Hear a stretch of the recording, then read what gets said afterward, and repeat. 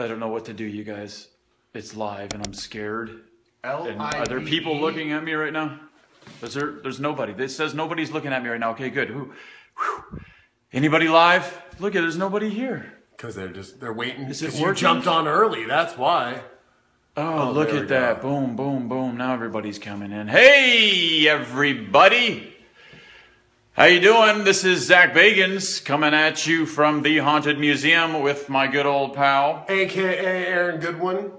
So I'm going to switch this over to our buddy here. Tommy, can you switch that? Do you see us? Yes, I can. Do you see it? Yeah. Is it still live and everything? It is still live, sir. Is the number going up? The number is going up. Okay. Does that look okay like this? Yes. Or like this? We have a new cameraman here operating my cell phone. So we just want to make sure that we're still live. You are live. Are we still live? Yes, you are still live. Now run with the cell phone. Get out! Go quick! So we are actually in my haunted museum right now with Aaron and our buddy Redbone. Don't look at him the wrong way. He will do things that you do not want him to do those things. Redbone, you behave. So this is just one of the rooms of my haunted museum. I collect a lot of weird stuff. I collect a lot of dark stuff. I collect a lot of stuff you would ask, why are you collecting that stuff? That's the kind of stuff I collect. Like a serial killer's art. This is called, this is some original John Gacy paintings. John Gacy, as you know, was the killer clown. So what I want to talk to you about is tonight's brand new episode of Ghost Adventures. And there's a reason why we are sitting in this room, which is the jail room. And these are real jail bars that we got from a jail in Iowa. So all this stuff in here is from a real jail. So it carries with it the energy of and jails. You can feel it inside this museum. I'm shaking. Each room I feel like has I'm its own nervous, vibe. but I'm not nervous. And it's just weird. It's weird. I got So- sweaty palms. Look, it's so weird. Sweaty palms? Yes.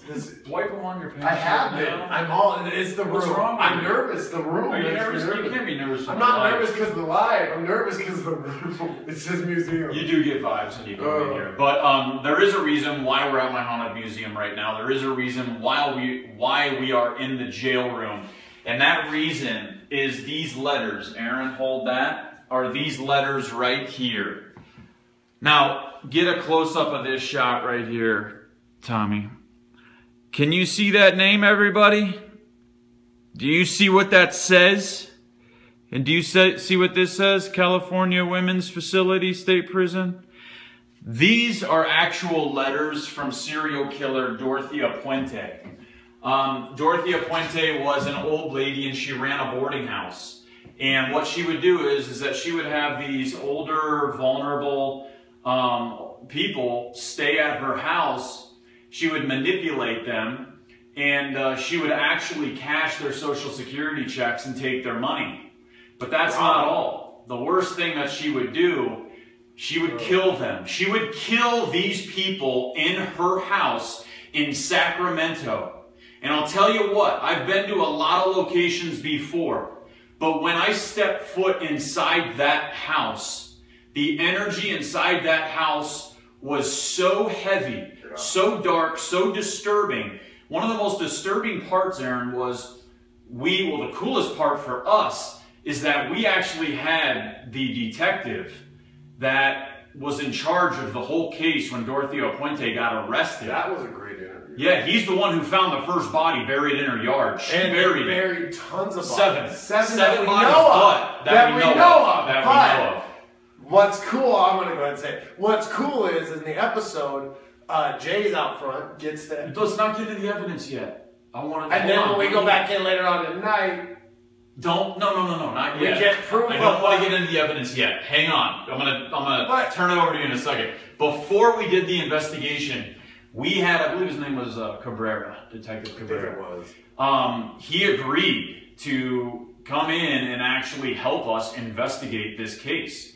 And the investigation, obviously, that we were doing was paranormal things going on. There is a 91-year-old lady that is living inside of the house where Dorothea Puente lived and killed all these people. I believe they killed 9 bodies in the house, 7 were found in the yard. I think that's right, yeah. And the first thing that I thought of automatically was, is this old lady? Because it was all older people that were being affected by her. Well, yes, and being killed by her. Right. So my first thought was, is this lady being affected by the spirit of Dorothea Puente? Because one thing that we've learned when we've investigated serial killer houses, even beyond death, the spirits of these serial killers still like to remain in control. Yeah. Right. Remember her Baumeister's case and all that. So they will still affect them.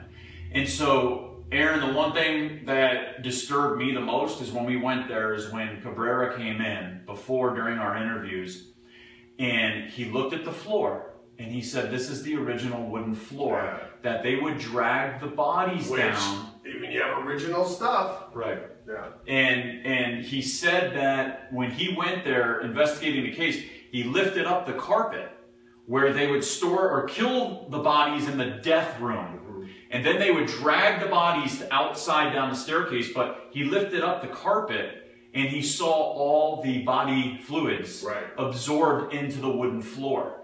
Those wooden floors have never been changed. So just think, all the energy that's attached to that material substance. We found out.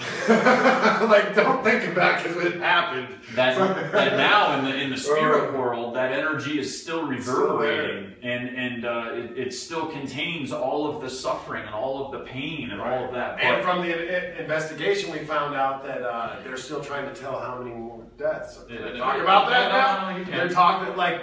There's confirmed so many deaths, but when the spirits are telling you more and it keeps coming up, you realize there's spirits stuck there trying to tell the truth and trying to explain what really happened and how many other people are laying there that weren't counted. Right. And you know what? This isn't the first time where we've investigated a case that has been kind of a cold case file. Right. To where their things aren't known. So they actually found a body in the yard without a head. I believe without the head and the arms.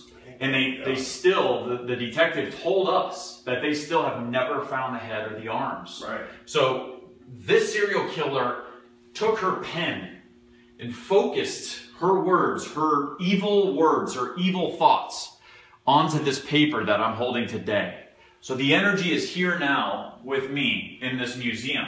Maybe that's why I'm so nervous, because like the episode tonight, let me tell you why you're nervous. It is because of this. No, let me tell you why you're nervous. And I actually saw this today on Twitter. Should I lay down? No, this is a serious thing though, Aaron.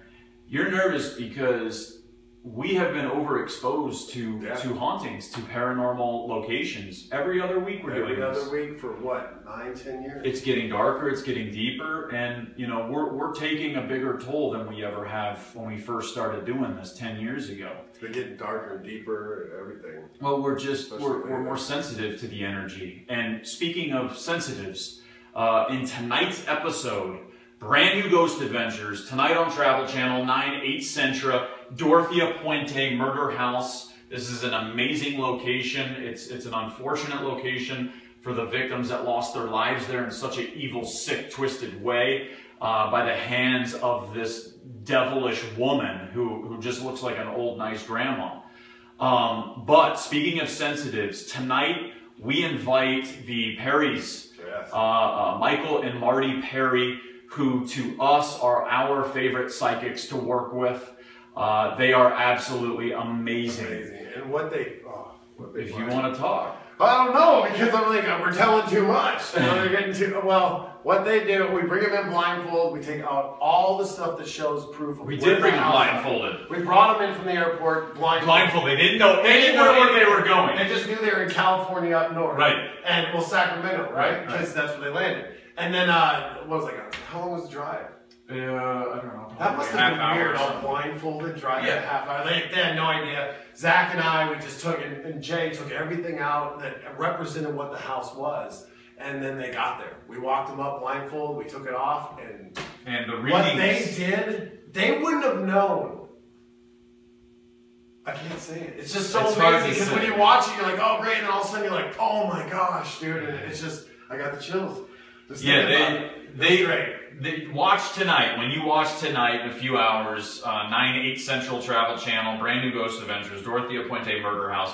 When you watch tonight, pay very close attention to Michael and Marty and the details that they pick up on, that there is no absolute way in hell that they could know these details. Because we got them firsthand from the detective.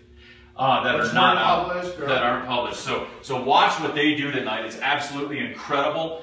We go there to help a 91-year-old lady who saw the spirit of Dorothea Puente there. She's in fear for her own life from Dorothea Puente. And then the last thing before we go, in 1 week from today, we will be doing our darkest, most disturbing Halloween special ever to date. Route 666. Next Saturday, it's a 2-hour Halloween special. We literally get in a bus and we travel the roads to hell, and we investigate cases of extreme possessions, guys that have been possessed, that have tried to kill. We go to a haunted forest, the Goatman's Forest, and that's all I'm going to say. But what I will say is that a member of our crew quit. And it's a little personal to us, and this person quit because of what she experienced during this filming of Route 666. And we will let you know and show you exactly what happened to her next Saturday. So again, it was awesome seeing you guys again live, coming at you from my haunted museum here in the jail room. It's so scary. So tonight, ladies and gentlemen, you are going to go with us inside the house of a serial killer. Dorothea Puente, who wrote this letter, who killed 9 people in that house, 7 bodies that were exhumed from that dirt in her front yard.